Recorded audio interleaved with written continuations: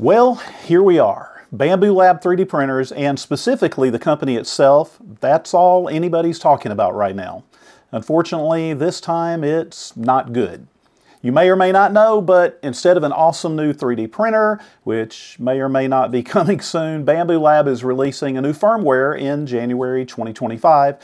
The terms of service that go along with it have caused more than a few questions. I've been reading and watching way too much about this, and I've seen some pretty horrible stuff said, some rants, some sort of rants, and even some people saying it's not a big deal.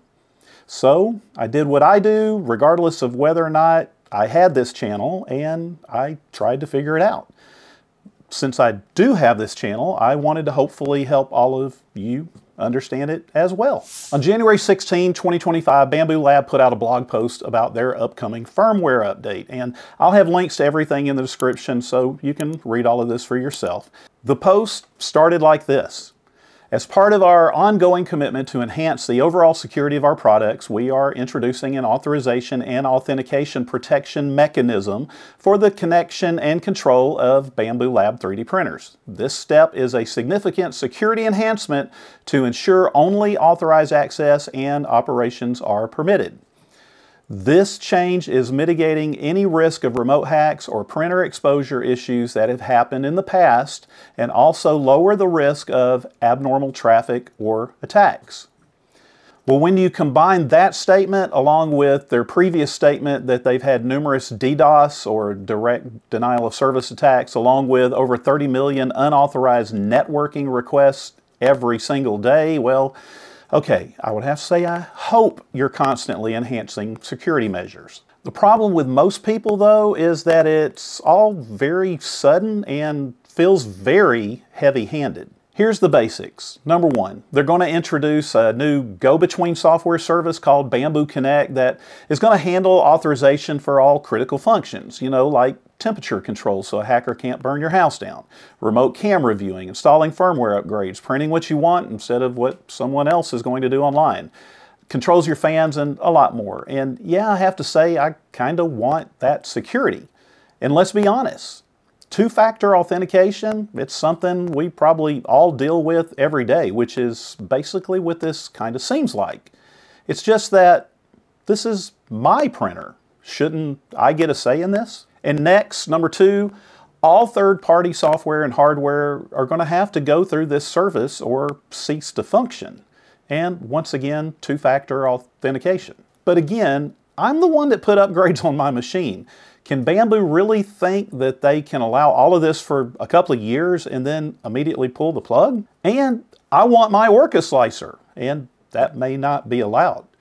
If you have a Panda Touch from Big Tree Tech, like the one I reviewed last summer and really kind of liked it, well, it may actually be going away. And that just brings up a host of other questions. What about my third-party plates? Will that cause my printer to stop functioning?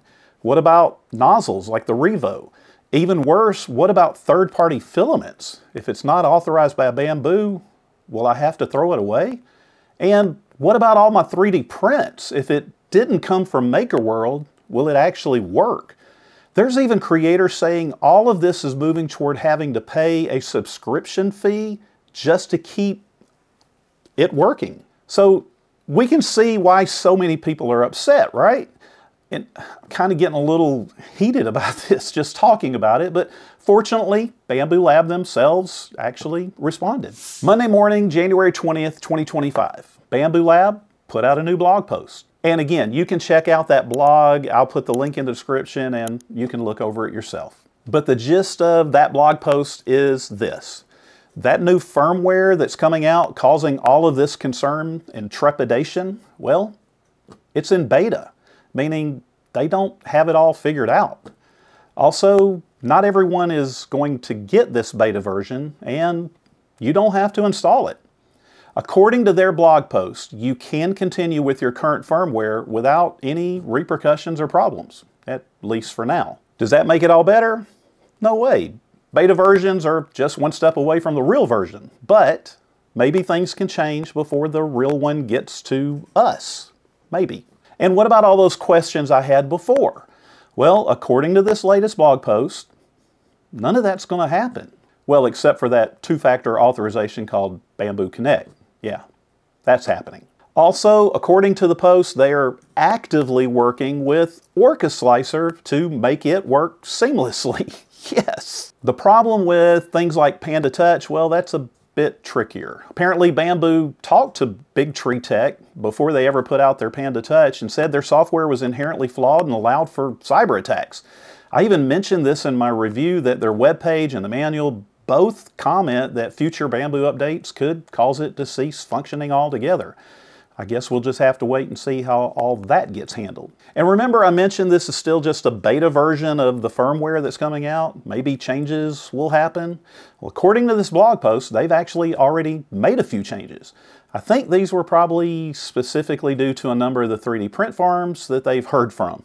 What they've done is they've now implemented a more robust LAN mode, and that's the mode for printing over your own Wi-Fi service at home instead of going through the cloud. And while LAN mode will require Bambu Connect to get you started, you'll basically authorize your setup and be done.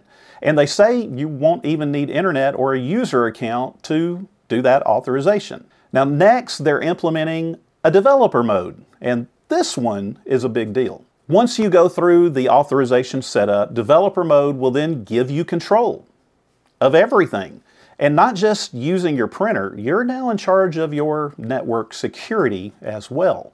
And what that means is you'll be in charge of your own customer support, since at that point, Bambu Lab says they cannot and will not provide help. And I believe this only pertains to connectivity issues, networking, and not the hardware, but that remains to be seen. I hope this helps you kind of get a handle on all of this. I know when I first heard about it, kind of felt like I was going to lose my 3D printers. And don't forget, this all just happened recently, so the chances that things are going to change, well, those are pretty good. But I'm hopefully optimistic things are going to work out for all of us. In the meantime, as the good book says, let not your heart be troubled. We're going to make it through all of this no matter what, and in the meantime, let's have fun as we continue to learn, create, and amaze.